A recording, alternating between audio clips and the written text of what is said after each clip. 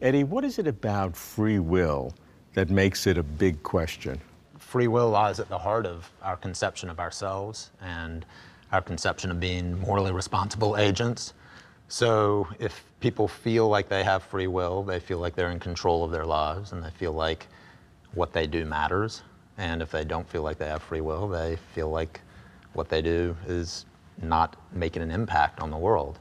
And that relates to our conceptions of moral responsibility. If you're not responsible, or if you think other people aren't responsible, then presumably you think they're less blameworthy for bad things and less praiseworthy for good things, and it might end up affecting the way we understand legal responsibility as well. How about the other direction?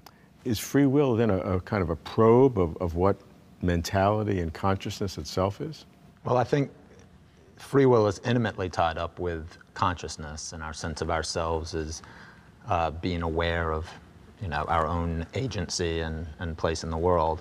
Only conscious creatures can have free will. And I think that understanding free will is a way of understanding our consciousness of ourselves and our actions.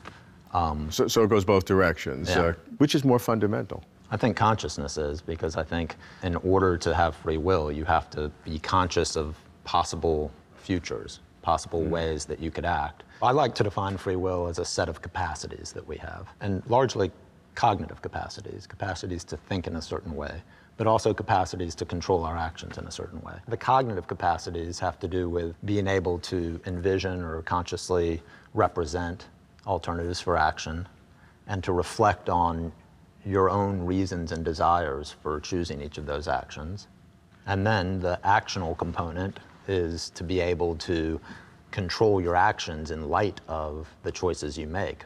It's one of the things that makes us different from most other animals. I think some animals have some degree of those capacities, but we have more of it. So considering free will's extreme importance to humanity, where did it come from? And a lot of people think of free will as a God-given ability, especially religious people.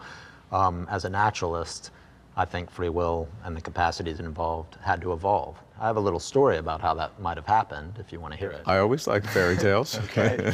And it might be that, because evolutionary psychology is a very difficult thing. But what we see is in our nearest ancestors, there are abilities to cooperate with each other.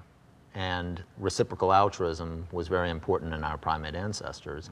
But once you have the ability to cooperate in that way, you also have a motivation to cheat. Because cheating is a way of getting a little bit more out of a cooperative exchange than you give. But as soon as you have that evolutionary pressure, there's going to be a lot of evolutionary pressure to detect deception. And so I think what we saw in our primate ancestors is the ability to recognize other agents' minds. It's called theory of mind. And once you have that ability, you are able to represent mental states.